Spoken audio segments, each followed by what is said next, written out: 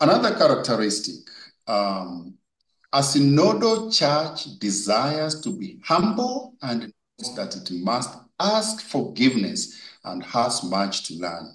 Yeah, we also need to pause there and listen to what is the church processing here. What's in the kitchen?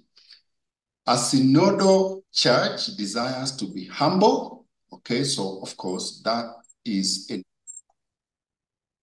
across continents, and therefore we kind of reminded that maybe we've forgotten our values and principles as Christians, as a church, as a synodal church. Therefore, so to be humble, but also look at the second call, that it must ask forgiveness. Yeah, the church that asks for forgiveness. And the three, has much to learn. So it's almost like the synodal process is telling us we have lost our sense of humility, and also that we are forgetting that forgiveness applies to us, but also that we're learning church.